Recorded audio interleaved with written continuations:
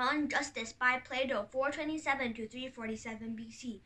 But in reality, justice was such as we are describing, being concerned, however, not with the outward man, but with the inward, which is the true self and concernment of man. For the just man does not permit the several elements within him to interfere with one another or any of them to do the work of others. He sets in order his own inner life and is his own master and his own law and at peace with himself. And when he has bound together the three principles within him, which may be compared to the higher, lower, and middle notes of the scale, and the intermediate intervals, and when he has bound all these together and is no longer many, but has become one entirely temperate and perfectly adjusted nature,